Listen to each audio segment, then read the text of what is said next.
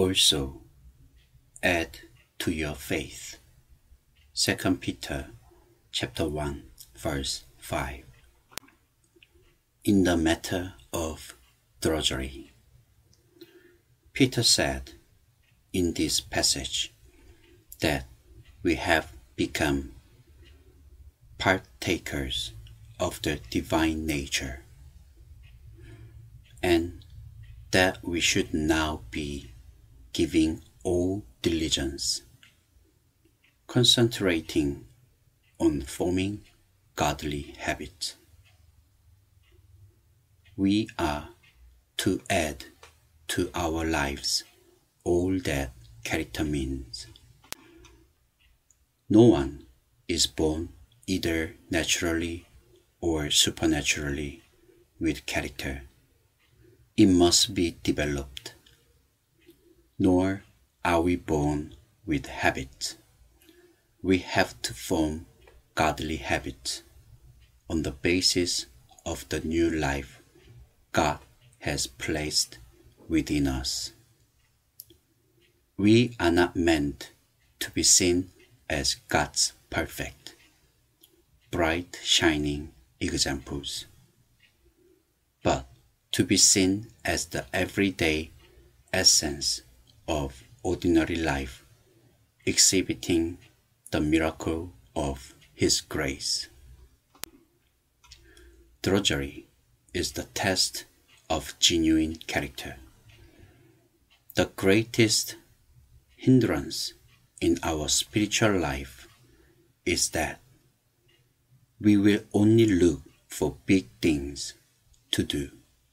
Yet Jesus took a towel and began to wash the disciples' feet.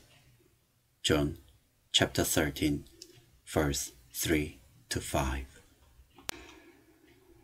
We all have those times when there are no flashes of light and no apparent thrill to life, where we experience nothing but the daily routine with its common everyday tasks. The routine of life is actually God's way of saving us between our times of great inspiration, which come from Him. Don't always expect God to give you His thrilling moments, but learn to live in those common times of the drudgery of life by the power of God. It is difficult for us to do the adding that Peter mentioned here. We say we do not expect God to take us to heaven on flowery beds of ease, and yet we act as if we do.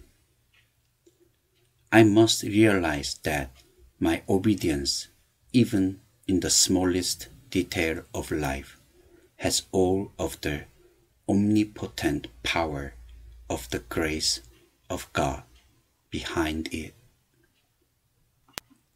If I will do my duty, not for duty's sake, but because I believe God is engineering my circumstances, then at the very point of my obedience, all of the magnificent grace of God is mine through the glorious atonement by the cross of Christ.